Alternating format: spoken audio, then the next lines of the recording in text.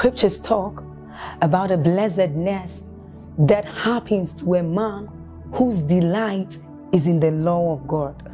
So as Psalm 1 says, it says, but his delight is in the law of God, and doth he meditate day and night.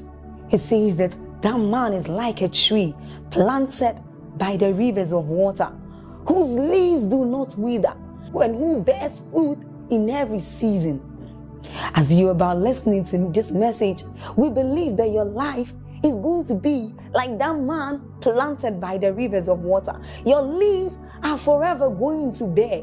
And we know that your season will not pass by. You will forever shine and you will forever bear fruit. We have a lot of content to share with you. So we would entreat you to subscribe to this channel, as well as like us.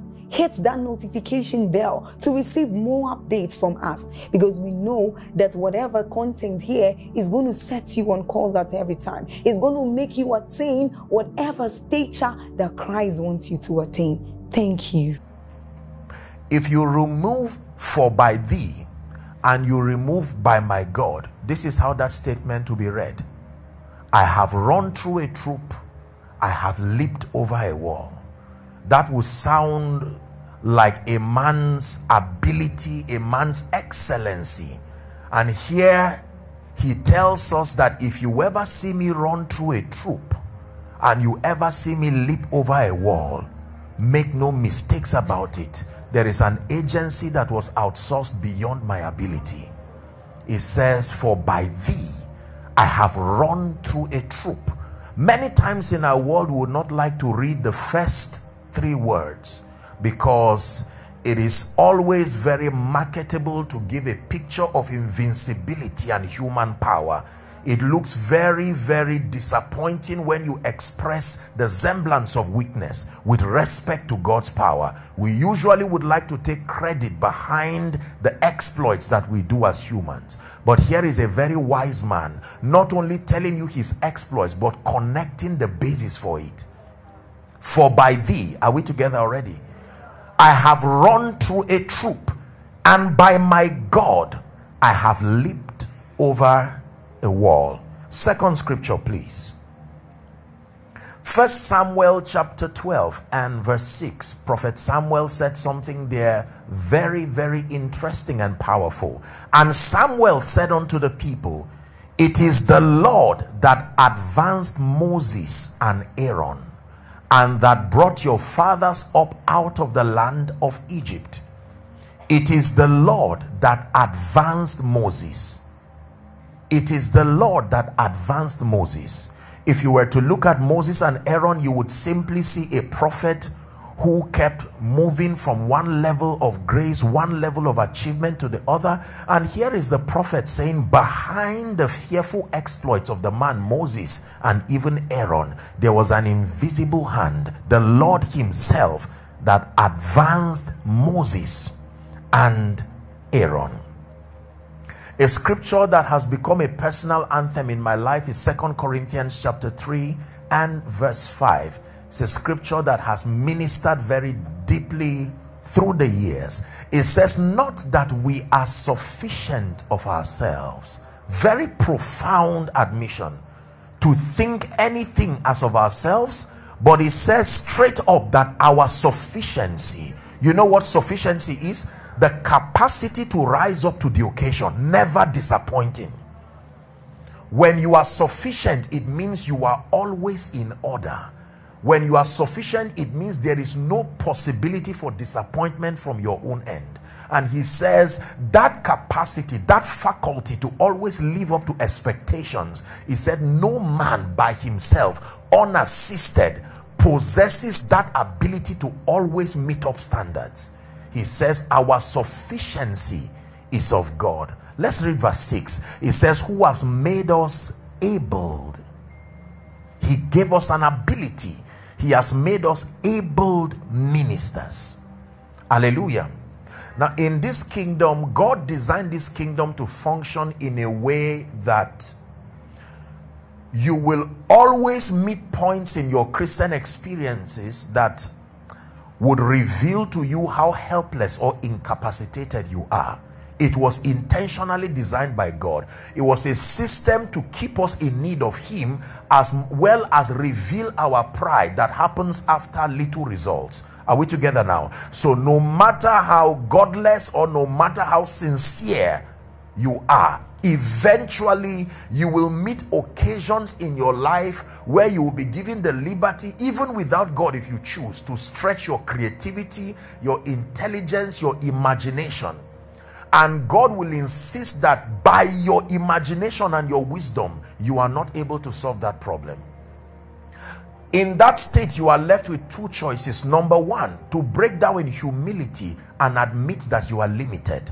And from that standpoint of humility, you now approach the all-sufficient God, because his strength does not come upon strength. When his strength comes and meets strength, it goes back until what you call strength is depleted.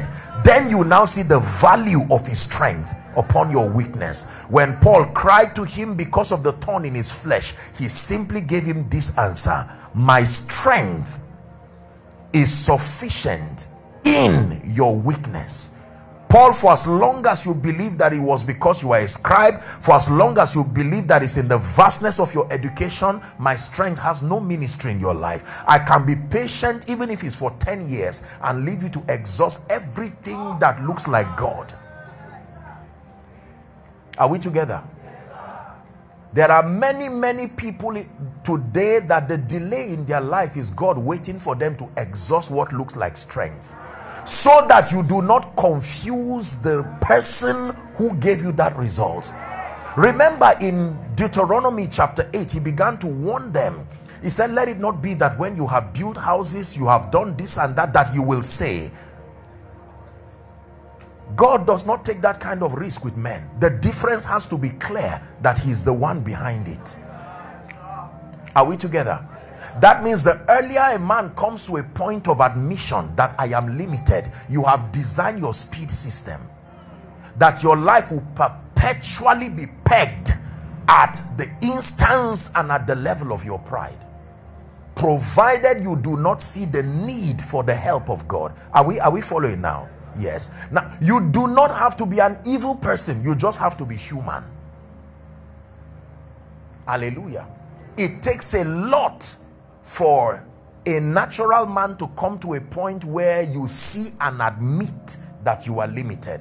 It is not usual with men, because from the world system, the applause you receive is to the degree to which they perceive you to be superhuman or invincible. When you watch programs, you see people who display talents, and the ones who display unusual talents are usually awarded. So it is not human to admit weakness. There has to be a process that you pass through with God that brings you to a point where you acknowledge that our sufficiency is not of ourselves. Are we still together now? Yes. Jesus, knowing this about men, set that example with himself. Can you imagine that the God of the heavens, the God of creation, when he stripped himself and came as a little baby at age 30, Jesus himself refused to start ministry or to start any exploit for that matter, even though he was born the word. But he was not born a man. But the moment he became a man, he knew that the weaknesses in all men was also in him. The Bible says he was in every way tempted. Is that in your Bible? Yes. And so, immediately, without waste of time, he went straight to embrace the ministry of the Spirit. You would read the Bible and see how Jesus declared helplessness about himself, as though he forgot he were God. I can of my own self do nothing. Realize who is speaking, the word incarnate. How could you make such a statement that almost sounds like blasphemy, that I can of my own? Haven't told them before your father Abraham was, I am. Now you are saying I can of my own do nothing. Hallelujah. And he embraced the ministry of the Holy Spirit, and that opened him to an incredible and an invincible life. He brought dimensions of kingdom reality that many of the people only read in scripture, and the scribes and the Pharisees began to wonder. Then they started bringing all kinds of descriptions to explain what they were seeing. For instance, in one incident, they said, this man is Beelzebub. He has to use the prince of demons because it is not human. How would you speak and then demons just leave? They didn't see that kind of thing. You had to stone the one possessed together with the demons to die, two of them. You destroy the body, then the demon looks for another body. Here is a man who can separate with surgical precision the problem from the victim and preserve the victim while the problem goes away. And they said, no, this is not by human strength. Hallelujah. When they heard him speak, even in the synagogue, he displayed a level of wisdom. They wondered, what sort of wisdom is this? And now Jesus got to a point with the disciples. At this point, the disciples were confused. They were perplexed, wondering, what kind of man are you? We grew up with you knowing your earthly father and your mother, but you are displaying possibilities that are beyond the realm and the scope of human intelligence. Now he begins to introduce them to this personality called the Holy Spirit. Are we together now?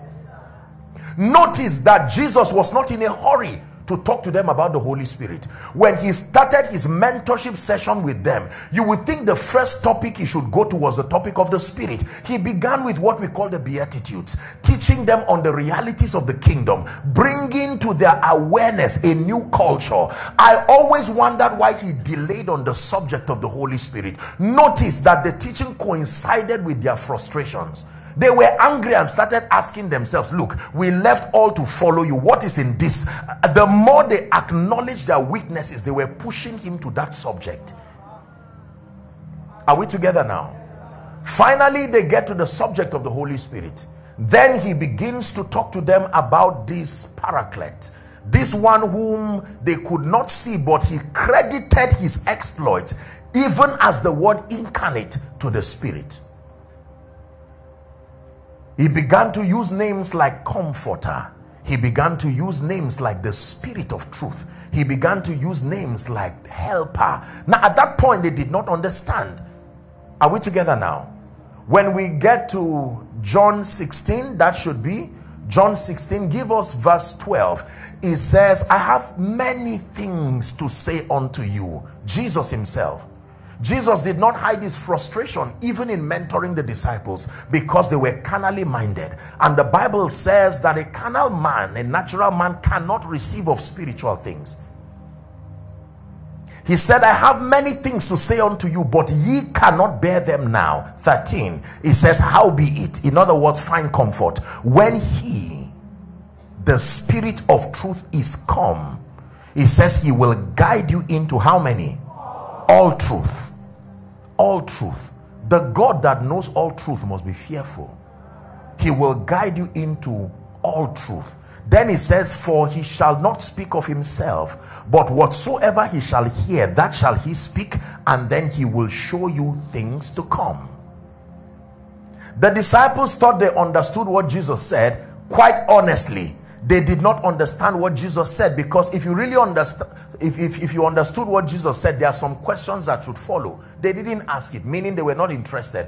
All they were interested in was the restoration of the kingdom of Israel, where there would be a king and they would get their rewards for living, fishing, and following Jesus. That was all their concern. They didn't follow him just because of love. Here was someone who had proposed a more superior life, and they hoped that with his invincible power he would dethrone Herod one day and be king. Then they would be members of his cabinet. That was the whole journey of their discipleship. There was nothing eternal or souls. That was none of their business. That was why when Jesus died, they were angry. When he said he was leaving, they said, where are you going to? We left our wives, we left fishing, you have troubled the Roman government and you are leaving. It was not compassion, it was anger. They said, you are not going anywhere. You fermented trouble all over Rome. Now you want to leave. Peter said, you are not going. It is the reason why when they finally caught Jesus, their hopes were dashed. This man who raised the dead, so there is weakness in you. Judas was so confident about his power, he could even make money from him. Because he could make money because he knew that if they came to catch Jesus, he would make a mess of them. That was why Judas could not even use the money. These guys had so trusted the invincibility of Jesus, they started inventing skills to cash out of that power. Now, follow me closely, please. Are we together now? Now Jesus gives himself to die. And all of them are amazed. Peter is disappointed. The disciples run away. Then he leaves to die. And Peter, in his frustration, goes back to fishing. I wasted 3.5 years of my life following someone who proposed a more superior way of living. Let me not make a fool of myself. And the Bible says in John chapter 21 that Peter said, I go a fishing. And the disciples say, we go with you. In other words, look, this is over. Let's just be on our way going. Suddenly, while they were at the seashore, laboring for nothing. Because you see, there are times, you may have heard me say, when your net is correct. There are times when your location is correct, the sea.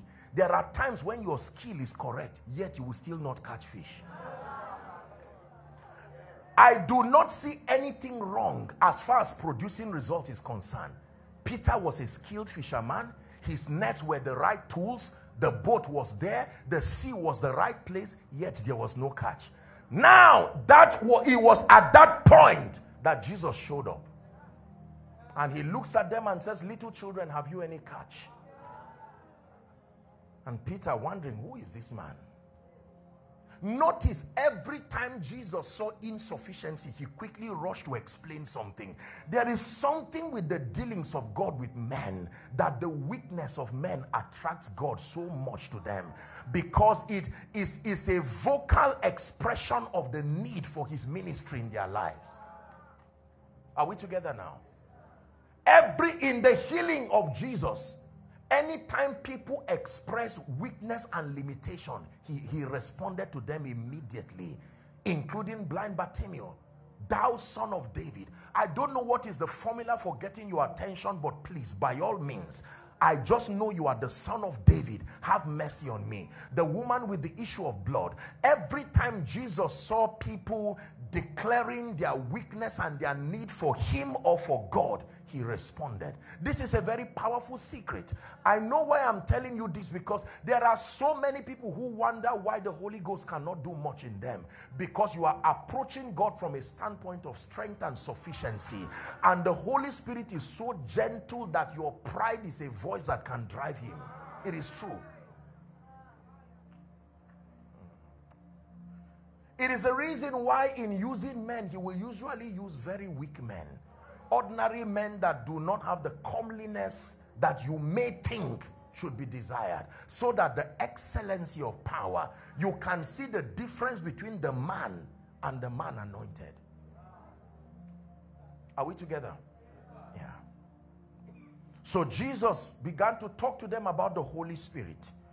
And then he spoke very profoundly. When they received the Holy Ghost, they began to understand the things that he said. Then we get to the Pauline epistle, this strange man who now had an encounter with the Spirit.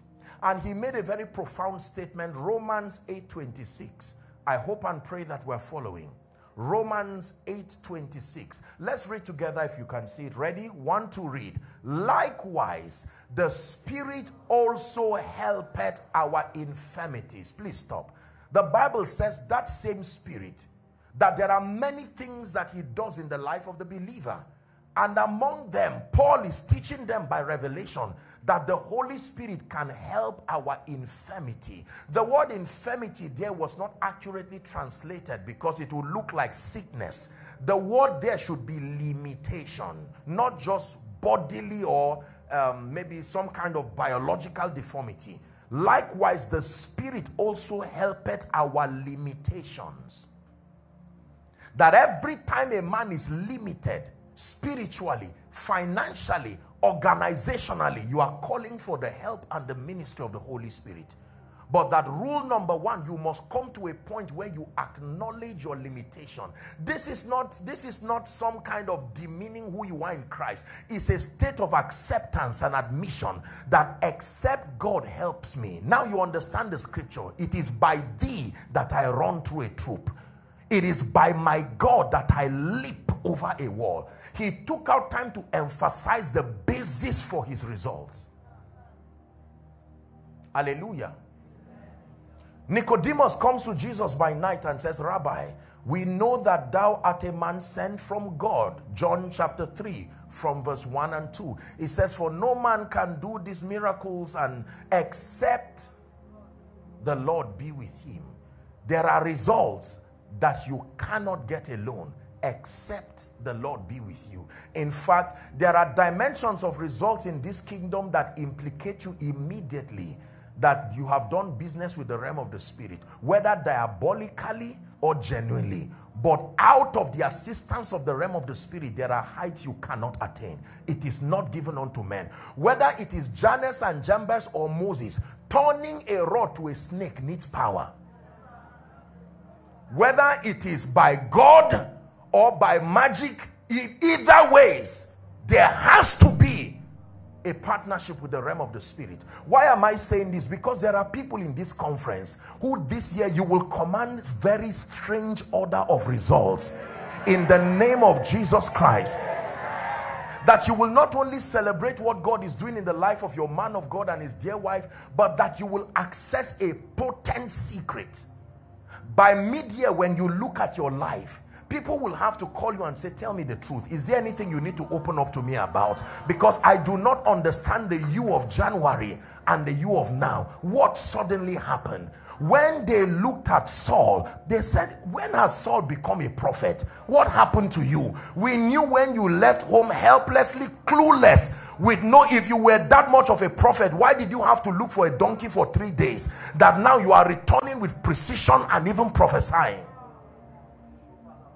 Let me speak over someone. In the name of Jesus, who is the Son of the living God, I decree and declare, by God who helps men and by the power that raised Christ from the dead, you will access superior help from the Spirit and begin to command results in the name of Jesus Christ. Please sit. Behind the exploits of great men in the kingdom is the help and the ministry of the Holy Spirit. Unassisted by the Spirit of grace, you cannot produce results that is consistent with the might and the power of God. No man can do these things except God be with him. No man can do these things except God be with him. The Bible says, and the Lord walking with them, confirming the word with signs following. The Lord walking with them, confirming the word following. You read from scripture and you read even through modern history. All of the men and women, especially within the church circle, who were mightily used by God in their generations. There were men and women, some uneducated, some weak, some came from backgrounds of all kinds of things. Regardless of those limitations, you listen to their story, the punchline in their story is when they encountered this Spirit of God called the Holy Spirit. At that point, things began to shift in their lives. Ordinary women encountered the Spirit of God. And some of them, though naive, though uneducated, inexposed, he began to help them and they commanded levels of dominion and power that was global, regardless the limitations that came with their generation. Let me tell you one truth. There is no describing how far the Spirit of God is able to take a man and to help a man. I am saying it to you today. If you ever see anybody that you admire, whether used by God in ministry like your man of God or in business, any dimension of kingdom exploit, provided it is revealing Jesus, the signature of the Spirit must be there. By this teaching, immediately God is telling someone, if you don't give up on your strength, you will only recycle last year, this year. Regardless what prophecy comes, By ignoring the Holy Spirit, you will abort the potency of the word. The Bible said the seed was the word, yet it still died because of the soil it came upon. Are we together now? Yes. I learned this very early, how helpless a man can be in ministry. Respectfully speaking, there are people in ministry struggling from pillar to post, trying all kinds of formulas in isolation to the ministry and the help of the Holy Spirit. And they find out that by the arm of the flesh shall no man prevail. The world is too busy, too selfish, and too wicked for people to dedicate their attention to you. It takes a force that is not human to coordinate people to look at you, know you love. No. Except you've not lived long enough in this world. What will make a man wake up from his house and think about you and call you and say, for the rest of your life, I want to bless you? That man who wants to bless you has relatives who are in need. It does not just happen. Listen to me very carefully. You are a man of God. Just because you are sincere and a person of character is not enough to make people leave their homes to come and to submit, to sit down, to listen and to learn. No. How about resources? It is one thing to have your skill like Peter, and you will be at the sea, and yet you will not catch fish. At that point, you don't need fishing again. You need a superior dimension of help. It is not because you are in Abia. It is simply because there is a dimension of grace and help that you have not accessed. This is my assignment tonight, to introduce you to take away struggling and weariness and bring us to a point where you are empowered by a dimension of sufficiency, that you will walk out of this meeting tonight rejoicing, knowing that every prophetic word that came from the man of God to you was spoken because he expected that in receiving it you will honor the ministry of the Holy Spirit to make it come to pass. If Jesus, the Son of the living God, did not ignore the ministry of the Holy Spirit, as the word incarnate, he made himself so helpless, the Bible even said, of no reputation, and he would speak again and again by the Spirit. The Spirit was behind the mighty things that Jesus did. A carpenter's son who became the Savior of the world. In fact, the Bible even says, if that same Spirit that raised him, that body was lying down there and the Spirit of grace came, raised him back to life again. Hallelujah. Yeah. We have ignored the ministry of the Holy Spirit largely, and even those who talk about the Holy Spirit only focus on his power, and they do not even care about a relationship to understand the dynamics of his help. In Acts chapter 1 and verse 8, the most classic scripture that talks about the coming of the Holy Spirit, this was a statement by Jesus himself. He said, but you shall receive power after. Somebody say power after. The sequence matters. Power after. Power is only relevant when it comes after. Not power before, not power during. Power after the Holy Ghost. Power after the Holy Ghost. Power after the Holy Ghost. Wisdom after the Holy Ghost. Miracles after the Holy Ghost. He must precede them all, and he must be greater than them all. But here is what we do. Power through or by the Holy Ghost. We're not interested in the relationship. I hear you hold power to heal the sick, to open up doors, to bring finances. Can you borrow me that power so I can shine while you stand? I don't need you. I just know that something about you can make me powerful. But follow the protocol. Power after. Power after. Check this against your Christian pursuit. If your power, your quest for power is before the ministry of the Holy Ghost, you are already at the corridors of compromise. When God calls you, he does not give you power. When he calls you, he gives you himself. He said, come follow me, not follow it. Follow me. When God calls you, he does not even give you an assignment. Your calling is to God. Your mission is now to the world. When he calls people, he does not call them to do things. He calls them to follow him. Follow me and I will make you. When I make you, I now send you. The empowerment is at the point of being sent, not being called. You see, when he calls you, you don't need power. You need humility to learn. When he sends you, he now sends you with power. Most of us have been called, but we have not been sent. And the reason is, you will know you have not been sent because the power that backs up your being sent has not been given. But the itch to go, it is true that your calling is genuine, but have you been sent? He said, when I sent you, lackest thou anything? The plethora of lack and insufficiency is proof that the door has not been opened for you. That means you should stay, follow me, not follow it. I don't know if God is speaking to someone. He's saying many things to many of us. For some of us, God is saying, mark time with this ministry thing and get back to the secret place. The truth is that the power that follows the assignment has not yet come. You cannot hide power. It's like pregnancy.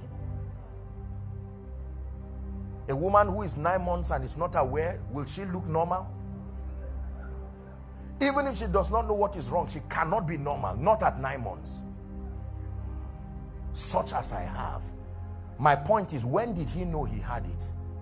Because once upon a time he did not have it, and he knew he didn't have it.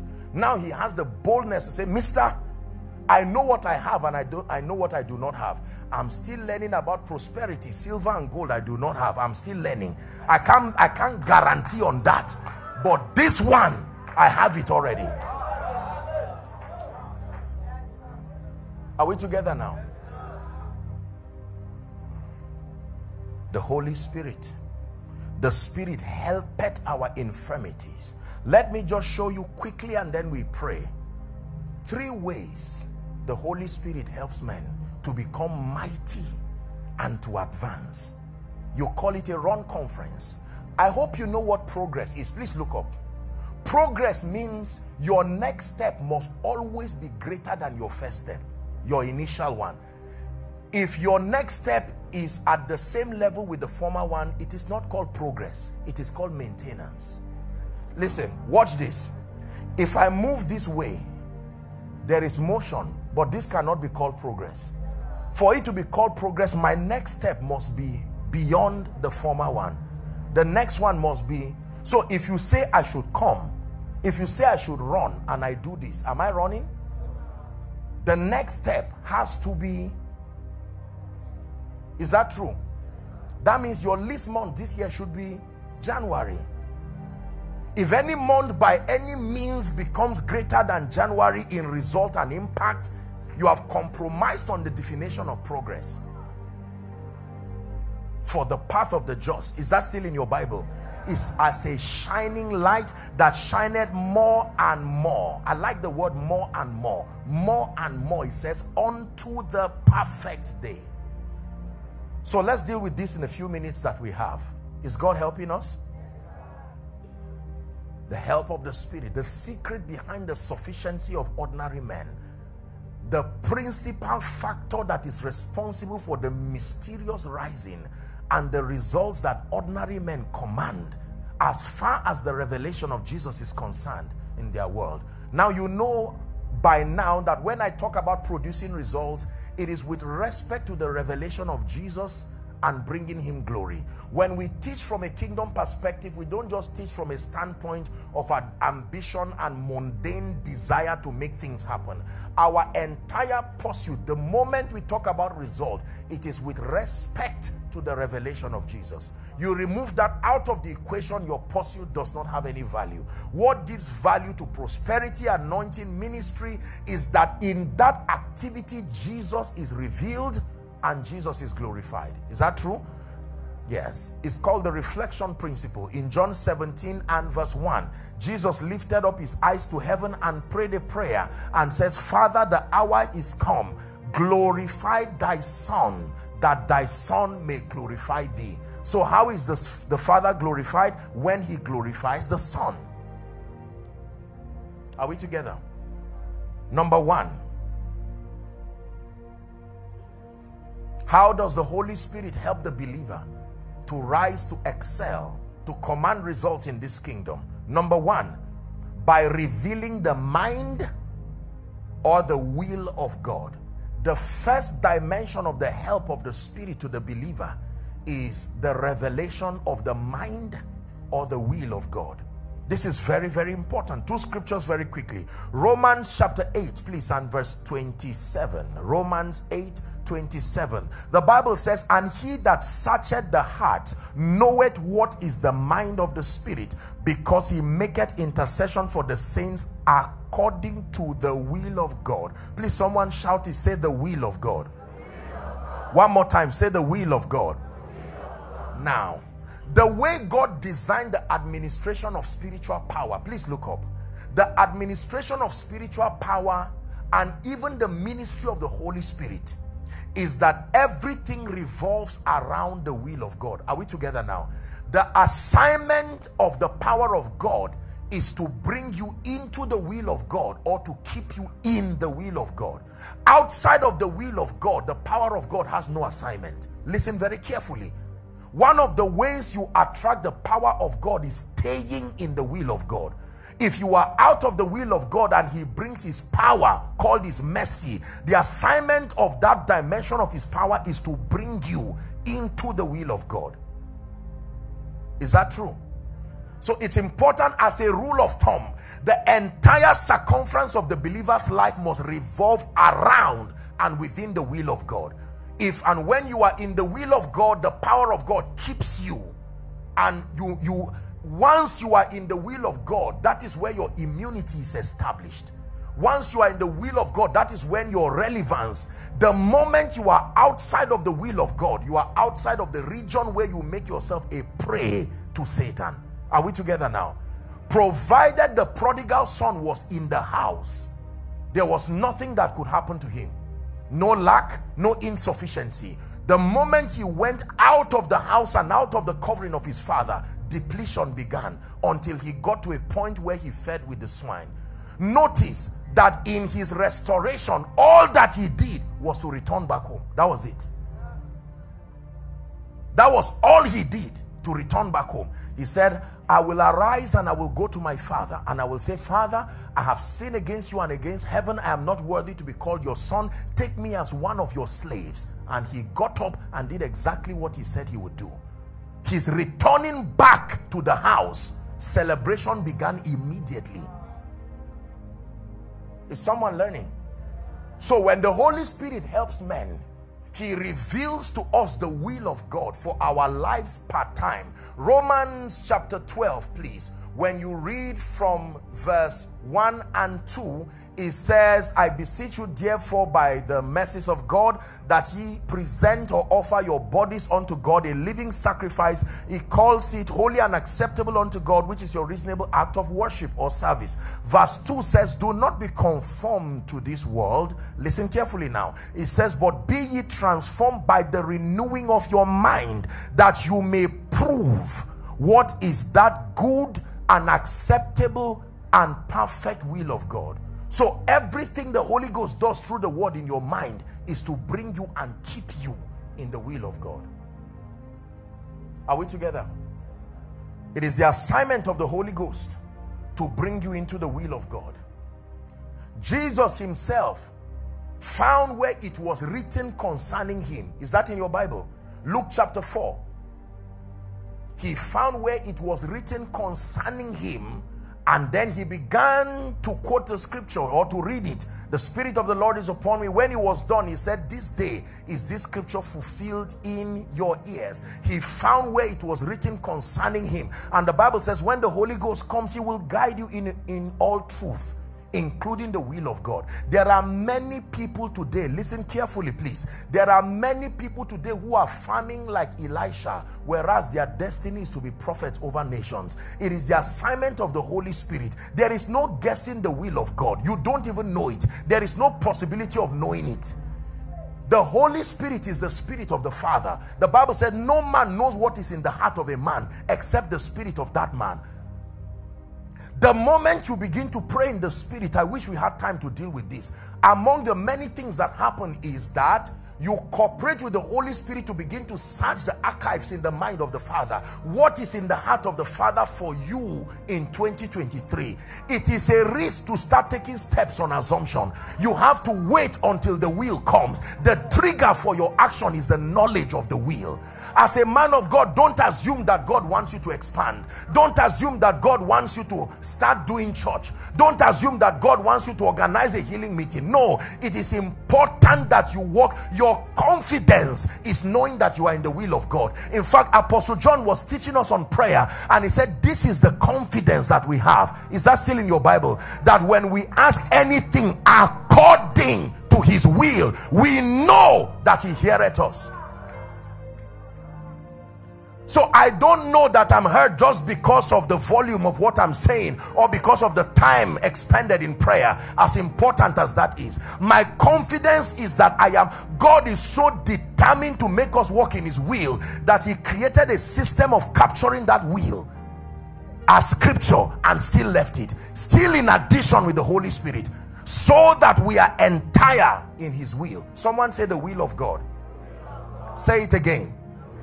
There are many of us right now, we need to go back and ask God. This movement have been moving around the circle. Today, I think I'm a man of God. Tomorrow, maybe a businessman. Next week, it's like I had Zamfara. Then next week, it's like I had Port Harcourt. You need to take away those haziness. Where Satan deceives believers is becoming like an angel of light. And that whole assignment is to make you sincerely veer out of the will of God. Satan does not necessarily need to fight you by attacking you. If he can take you out of the will of God, it was designed to destroy you by default.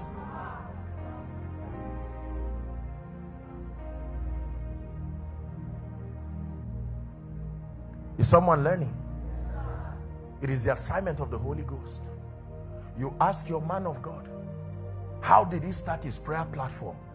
If you think it's just luck, do it. That's when you will see the difference between the will of God and the strength of a man.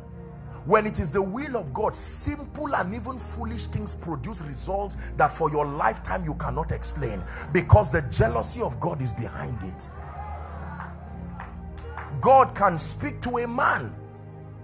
I remember years ago, this was way before, just, you know, social media was just at its infancy in Africa, when God gave me a word.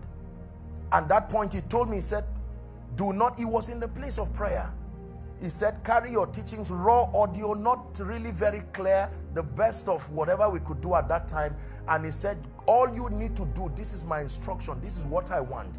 Put it and make it available for people, and my angel will take it to the nations of the earth. That foolish instruction. You see, you can copy today and it will not work because it didn't come as a revelation of the will of God. This is the danger of blindly copying things. You can be inspired, but be sure you are in the will of God. Moses said, I'm not going to go and embarrass myself before Pharaoh. One, verify you are the one sending me.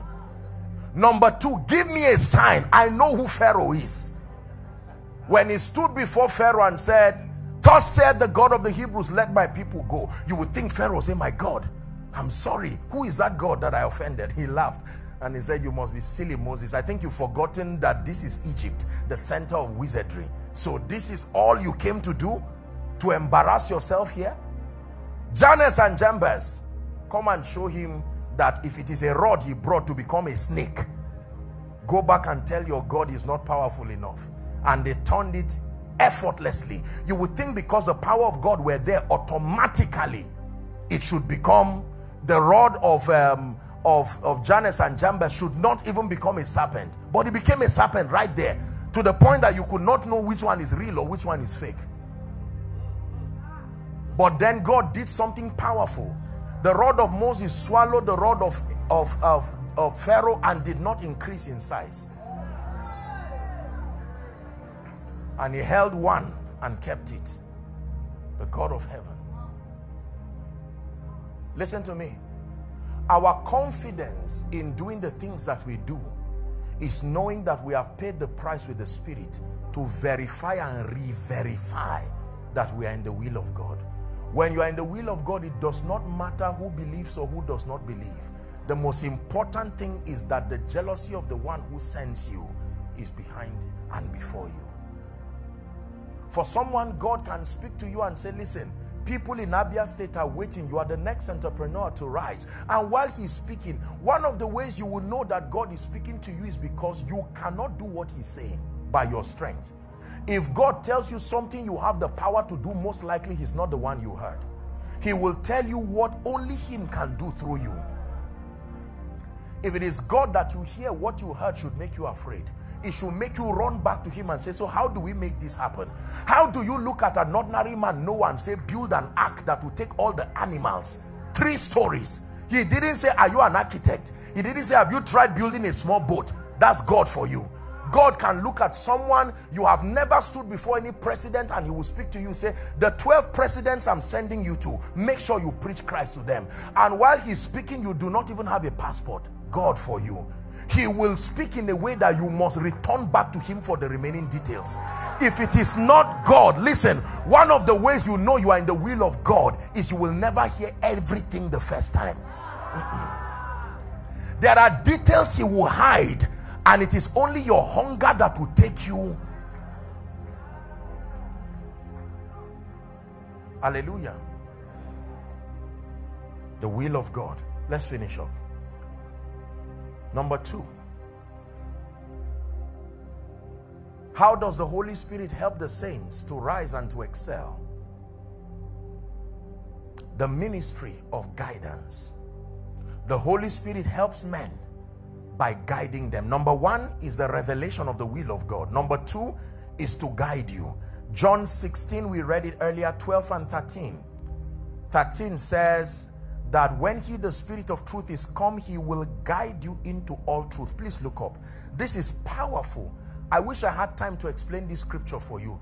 That means even when you are standing in the truth, you must be guided for it to profit you. Just because you are in proximity with the truth does not mean you will be blessed by it. The truth can kill. Just because it is truth does not mean it will bless automatically. Truth is like a knife. You can hold a knife in a way that it will injure you. A knife that is supposed to cut the vegetable to make the food that we eat. Because you did not hold it well, it can still injure you. Women will tell you there are times that they did not hold the knife well, and they ended up injuring themselves. A beautiful tool that was supposed to help enhance your efficiency. When Satan tries to use a lie and it does not work, he will use the truth to kill you. Ask Jesus. When he came to Jesus, he said, turn this stone to bread. Jesus said, it is written. The next time Satan spoke, he said, it is written too. Since it is truth, let's use truth now. It is written. Sanctify them by your truth, he says. Thy word is truth. So it is not every time he will come looking like a wizard. There are times he will speak like a preacher and mislead you with relevant scriptures into derision. Just because it is truth does not mean it will bless you. The Holy Ghost. This is where many people who just embrace scripture and ignore the Holy Spirit. This is a piece of literature. This is a piece of archaeology. This is a piece of history. When you open it, it is a book. When the scrolls are unlocked, it becomes the word. This book you see must be both opened and unlocked. There are seals that close it. It is opened to the optical eyes, but not yet open in the spirit. And it is dangerous to read the book when it is just open and not unlocked, because you will find many coincidences. At the end of it, you will end up hating the Bible, because it will look like a mix of nonsense written by people, arguments here and there. A lying spirit came from the Lord. What does that mean? Do not be over righteous. What does that mean? Because all those things are unfruitful to the mind if the only thing you do is to open the book. Only the Spirit sustains the capacity. And you will see a scripture you've been reading forever, and you will stand in tears. There are times that you can carry one verse for days, and you are sitting there, and it's as if you found a gold mine, and you are rejoicing over a scripture. You quote it and someone says, that's nice, you are learning scripture, but something in the name of Jesus, the miracle of open eyes, guided by the Spirit. In the name of Jesus, may that begin to work in your life from tonight. Hallelujah. The Holy Spirit guides men. There are various ways he guides. There is a difference between leading and guiding, or there is a difference between direction and guidance. Let me tell you how to direct. Please look up. If I'm to direct you out of this auditorium, here's what I'm going to say. Move straight, turn right, and be on your way. That's direction. Guidance will say, follow this way. There is a step. Be careful. That step can hurt you. So just because you know the road, you do not know the contours, the very things. The Bible says the Holy Spirit guides. He does not just lead. He leads, but he guides. Many of you have been led. You need guidance. You are in the place of the will of God, but how to navigate the steps, now you do not know. He told you this man is the one who God will use to lift you. Now you are with him, but what do? Do you walk up to him and say, you have been wasting my time? God said you are the one who will lift. You see, now direction is correct, but you need guidance. It's the Holy Spirit who will guide you and say, you know what, take a meal and just go and give him and bless him and don't say anything. That's guidance. You now go there and say, oh, who is this? What do you do? I am so and so. Thank you. You are the kind of person we are looking for. See me tomorrow. Two of you can be led, but only one was guided. Most people have not opened up themselves to be guided by the Spirit. You can be in the right environment and still weary yourself. You need to pray. Guide me.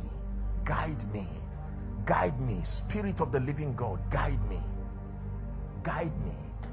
For when he guides you, in addition to his leadership, there is no darkness for you. Eventually, it may not make sense while he's guiding you. Ladies and gentlemen, please hear me. It is like driving again. When you plot the map on your phone of a location, it tells you, okay, you'll get there in 1 hour. You see, but it doesn't just tell you the location. It keeps zooming and you keep finding out that it is helping you. Is that true? And there are times you go to a road and it is closed. It will reroute it again and show you how to still get there. Direction is not the problem. It was not your fault. Someone decided to put a barricade on what would have been the road. It takes guidance. It now reroutes and recalculates the time.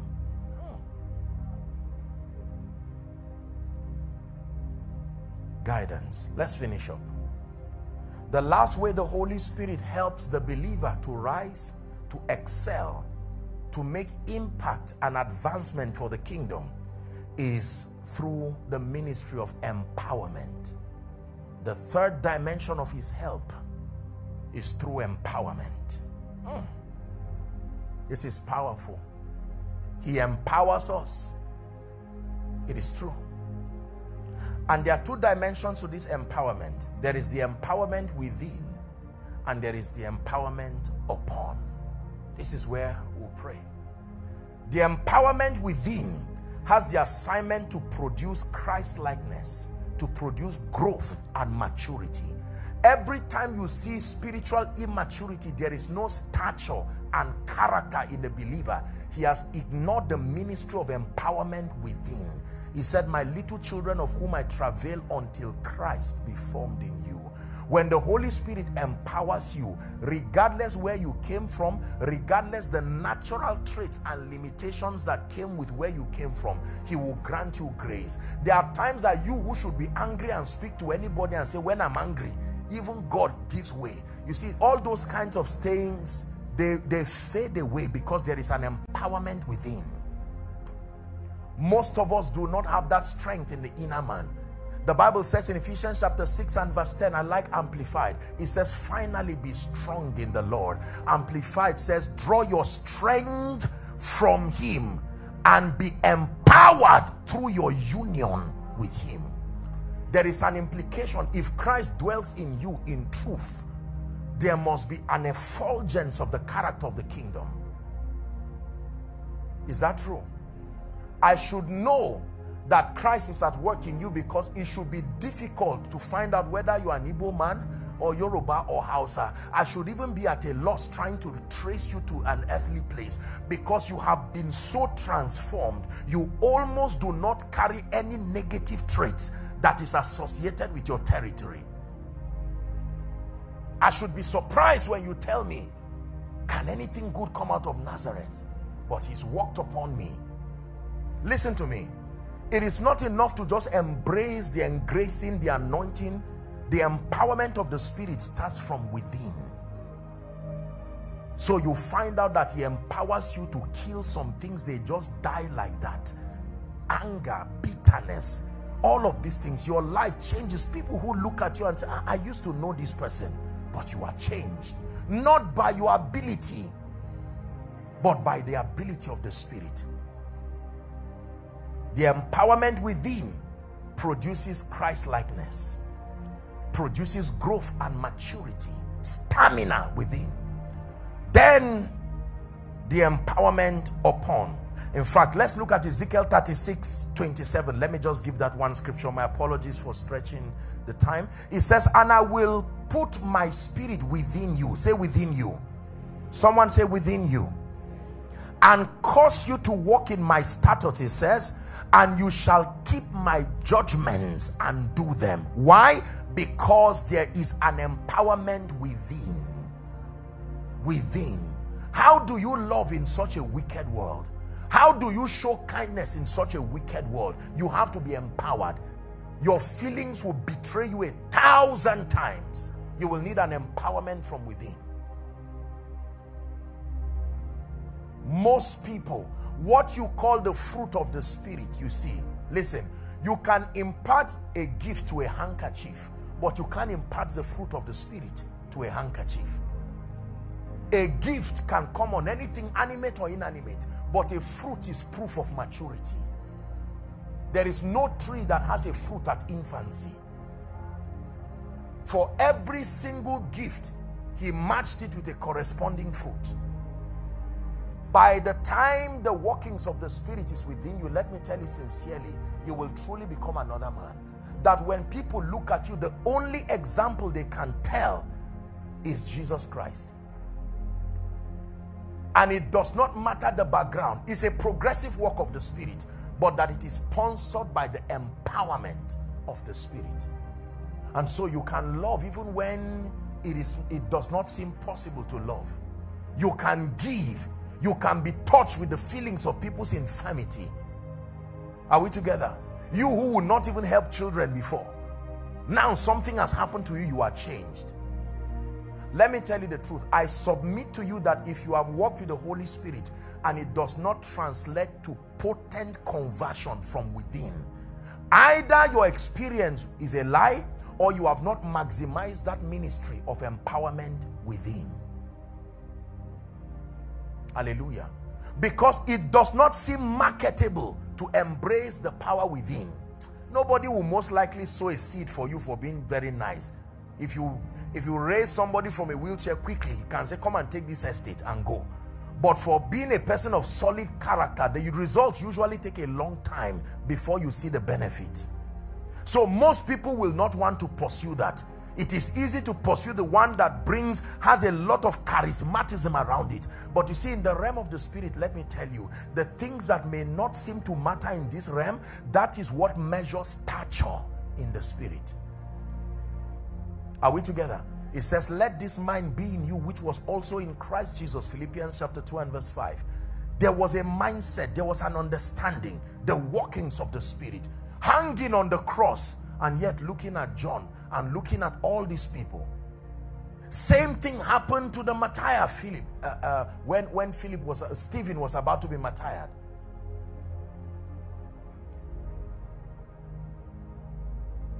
Empowerment within, and then now empowerment upon. Micah 3:8.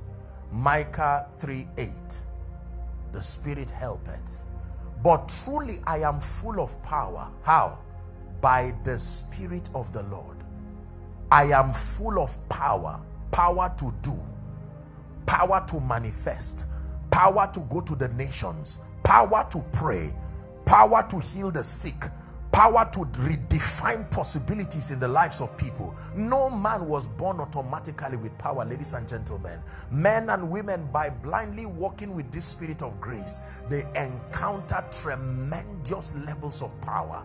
I can tell you with all humility, if you truly encounter the genuine power of the Holy Spirit, not a semblance of it, your life will never be the same. Not as a preacher, not as a businessman. You may have heard me say it. He said, thou anointest my head with oil, my cup runneth over. He does not anoint cups. The cup only shows what is on your head. If your cup is empty, don't blame the cup. It is that there is nothing on your head. You anoint my head, it is not my head that shows it. My cup runneth over. I'm under the shadow of your wings. Your influence is all over me. I am under the shadow of your wings. Your influence is all over me. Philippians chapter 4 and verse 13. We're going to pray now. Look at what the Bible says. This will be my parting scripture. I can do. What an arrogant statement. How can a man stay in the world of men, Pastor Jerry, and dare to make such a statement? You can do all things? Do you know how many things are there to be done? I can do all things means I can go anywhere. I can see anybody. How dare you make such a statement? Where did you come from? Who is your father? What leverage did he give you? Yet the apostle will say, regardless what you bring before me, here is my verdict. I can do how many things? Now listen. You go and stand in front of the road in your city and shout this statement and see how many people will look at you and say, I used to respect you thinking you are humble, but I'm disappointed you can do all things. How do you talk to a man who does not want to talk to you? It's part of all things. How do you raise the money to build something of a multi-billion project with integrity? How do you lay hands on someone who has been sick for 25 years, stage 4 cancer? I can do all things. Please hear me. Run conference. I came to release a grace on you tonight. Please listen. Please listen. I want to show you a mystery and then we'll pray. I can do all things. Who makes such a statement? In our world today, did you not know what happened during COVID? You can do all things. Are you the one who keeps your life?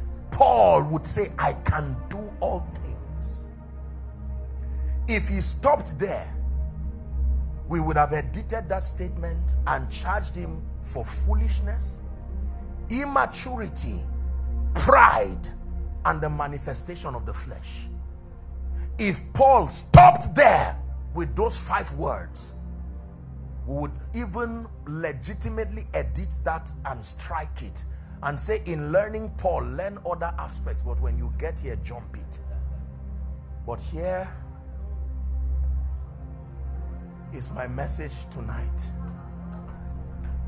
Leave the first 5, read the remaining. 1, 2, read. Through Christ. One more time. Now read the first 5, then finish it with the first 5. Are you ready? 1, 2, read. You didn't get it right. Through Christ, which strengtheneth me, I can do all things.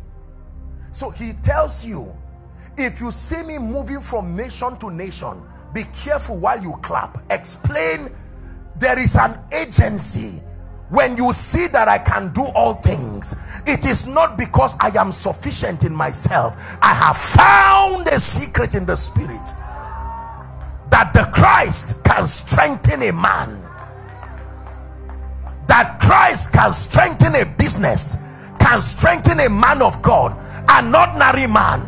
You can dare to say, regardless the causes, regardless the limitations within my city, regardless what they think can come out or cannot come out of me, that here is my verdict on the strength of this revelation. I can do all things, not some things. To say some things will be limiting the power that backs me. Through Christ, which strengtheneth me. So when you hear the testimonies that happen through the prayer platforms, when you see the mighty things that God is doing through your ministry, thank God for the man, but make sure you look well. See the olive trees too. Make sure you look well and see that beyond ordinary men is a mighty God that stands behind them. No man can just make progress. Shabakatos kadebalakata. Kebreketo shakrepeteneke palakosiata. Embrenteke palakosiata. Men do not rise just by willpower. Hear me. It takes more than willpower. It takes more than determination. Every factor fails when the Holy Ghost is not there. Value fails when he's not there. Knowledge fails when he's not there. Skill will be barren and impotent when he's not there. Abarike sopras kadesh. Ekrokapatakatos katilakata. I can do all things. I can do all things. You may be ordinary, my precious brother, my precious sister. You may be ordinary, watching from across the globe, wondering, can anything good come out of my life? I introduce you to the ministry of the helper, the paraclete. He is not a politician. He is not a king. He is not an elected person. The Spirit of the living God, who helps ordinary men to command tremendous levels of power. Can I tell you, never laugh at a man who has submitted to the ministry and the help of the Holy Spirit. You will bury your head in shame for the rest of your life.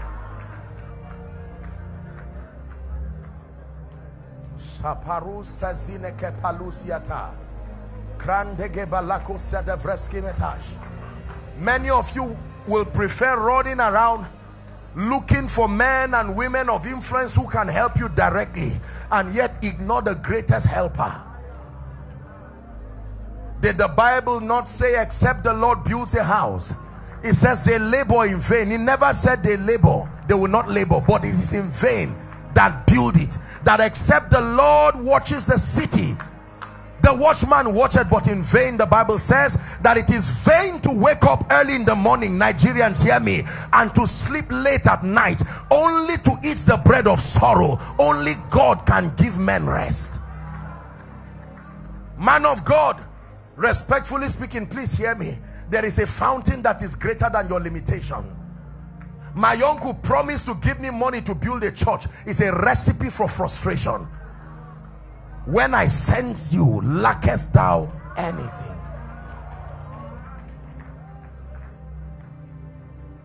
The helper. We stand today by the privilege of God's grace as ordinary men who have been helped by God. He signed his signature upon our lives that the nation may learn the Spirit again. That when an ordinary man unites with an extraordinary God, the destiny becomes extraordinary. So he says there is this treasure in earthen vessels, that the excellency of power. Man of God, hear me. Do not give up on your call, and don't try to look for fame and try to move around saying invite me. Leave all that nonsense and stay with the Holy Spirit. Stay with the Holy Spirit. You're a music artist, don't jump from pillar to post saying stay with the Holy Spirit. The greatest way to make yourself known is to make him known. Stay with the Spirit of God. In the place of prayer, in the place of fellowship, in the place of building. You see, let me warn you. Let me warn you. Walking with the Holy Spirit is usually not profitable when you start. So I warn you, so that Satan, who is the master of the flesh, does not beguile you into naming your submission to him a waste of your time. If it is God you are walking with, you will be a fool for a very long time before the wisdom behind his dealings with you is revealed. So I'm giving you a word of caution.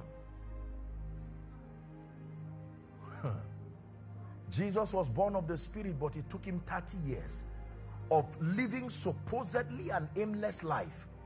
But at 30, when he came in power, in 3.5 years, he wrote something that cannot be erased forever.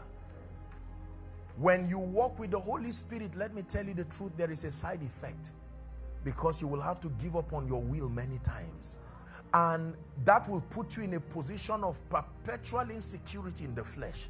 I don't know the name of where I'm going, but I trust you who is leading me. And like a baby who is walking, even in the midst of your confusion, one step after another, while people laugh at you, you keep following. At a time you will ask yourself, God, where are we going? What are you doing with my life? But I can leave you with an assurance. If it is the God of the Bible leading you, the day he presents you to your wall like a trophy, he will sign upon your life, and it will become clear to all men that the God of the universe has shown you help. Let's pray.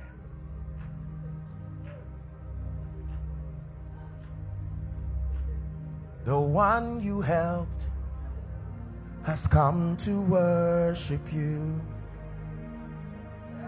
The one you helped has come to worship you. You are helper.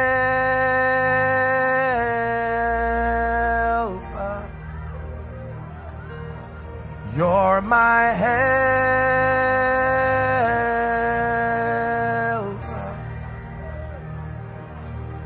You're my helper.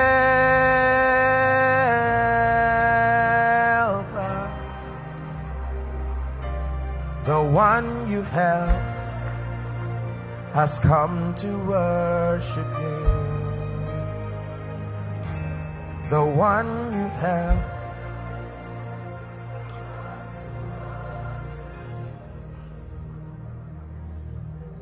I want you to pray a sincere prayer. Lord, I lean not on my own understanding. I submit to the help of the Spirit. Someone open your mouth and pray. I submit to the help of the Holy Spirit. Spirit of the living God, come and help me in ministry. Come and help my family. Come and help my life. I'm tired of wallowing around in pride. I give up. I have guessed my own formula and done everything I know to do. It's only left me in pain. I submit to you. Spirit of the living God, Maranatha, come. Come. Come. Someone pray just for a minute from the depth of your heart. This is a mighty church of prayer.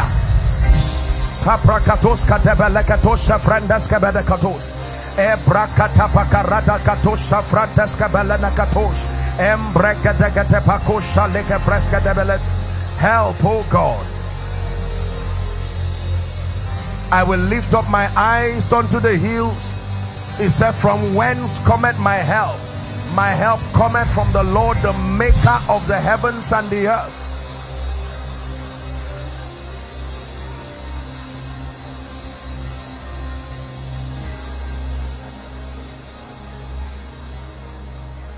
Hallelujah. Let me stand in faith with the grace that is upon this house and this altar and just speak over your life. Listen, some of you may need to go back and listen to this teaching again and cry before the Lord and say 2023 cannot be like 2022 again. I've seen the difference. I've seen how I walk by my own strength.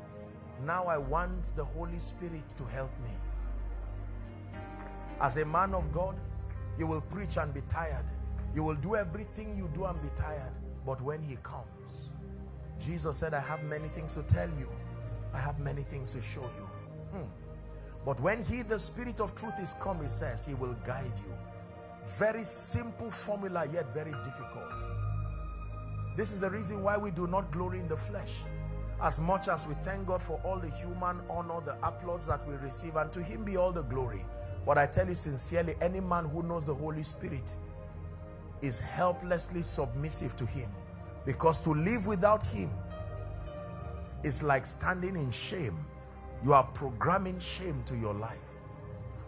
Father, in the name of Jesus, I stand in partnership with the grace that is upon this house, and I pray for someone, maybe a man of God, maybe a woman of God, maybe a prophet, maybe an apostle, maybe a business person, maybe a mother, maybe a student, maybe a politician or some head of parliament somewhere, who is in need of potent results by the Spirit.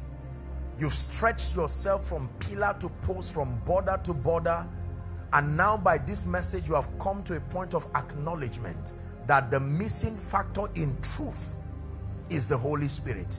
Maybe you have been pursuing power and you have ignored him. Remember what I taught you. You receive power after. That a relationship with him, embracing him as the helper who comes to help your limitation, is the key to an enviable life. I pray for you the grace to hunger after this ministry of the Holy Spirit. Receive it right now in Jesus' name. Some of you, by this night, you will return and the Spirit of God will begin to reveal things to you. He will open the pages of your destiny, and with precision he will begin to guide you. As a result of that guidance, some of you will need to make a 180 degrees U-turn, because the direction you are currently following has nothing to do with your destiny. May grace be revealed, released upon you to make that turn if the need arises. In the name of Jesus Christ. It is my prayer that at the end of this year, as a result of this conference, that you will look at your life and it will be evident to you and to all that you have been helped by God. May Ebenezer rise for you, the one who helps men, the one who has helped your pastor, helped his wife, helped this ministry. I declare that he's helping you right now, in the mighty name of Jesus Christ. Can you give me a minute, Pastor Jerry, to make an altar call? Will that be fine, please? I just sense in my heart, my apologies, I've stretched the time. I need to make an altar call. When Pastor Jerry was prompting people, I heard so many people shouting from multiple overflows. And it is very important in a conference like this that when we gather and hear the word of God and pray and cry, it is important that we give people an opportunity to make it right with Jesus. So hear me, whether you are in the main auditorium or any of the overflows, or perhaps you are watching from across the globe, from Europe, America, somewhere in Africa, or even in this nation. We are getting to a time where we must never trivialize salvation. Sometimes we make it look like the miracle of salvation is that cheap. It took Jesus his life for that to happen. And there's someone who came for this meeting tonight who is saying, Apostle, if you will give me an opportunity, I truly want to make it right with Jesus. I do not want to leave this conference tonight without having a functional relationship with Jesus. Or there may be someone who is saying, I remember making this decision, but as it is right now, my life has gone haywire. Everything is scattered. I cannot even say that I have the assurance of salvation. I want to rededicate my life to Jesus. Now, here's what I want you to do for me. I will plead that in an orderly manner, those who are making that decision, if any within this place, may I please request, if you can, to just gently step forward and come here. And all the other overflows, I want you to just step forward to the front of your LED screens. I'll just count 1 to 5. I'm walking on borrowed time. There has to be someone within this room and around who is saying, I want to make it right with Jesus Christ. There is no point pretending. Come. I'm counting 1 to 5 now. If you belong to that category, come. Let's celebrate them as they come. God bless you. God bless you. God bless you. God bless you. Streams of joy, is this the best you can do? God bless you. Hello. Scriptures exhort us from the book of Proverbs. It says, my son, attend to my sayings, incline thy ears to my words, let them not depart from thy eyes, and keep them in the midst of thee. As you have listened to this message, we believe that you are going to reap the blessings thereof if you attend to these words as well. That you will keep these words in the midst of your heart. That no matter the circumstance, your eyes are going to be fixed on these words. And as you have been blessed, we will tell you to share this message. Be an evangelist by sharing to others to be blessed. And then subscribe to this channel for us, because we have loads of videos, we have loads of content that is going to make you blessed, that is going to set you on course, that is going to set you ablaze. And don't forget to like for us. Thank you.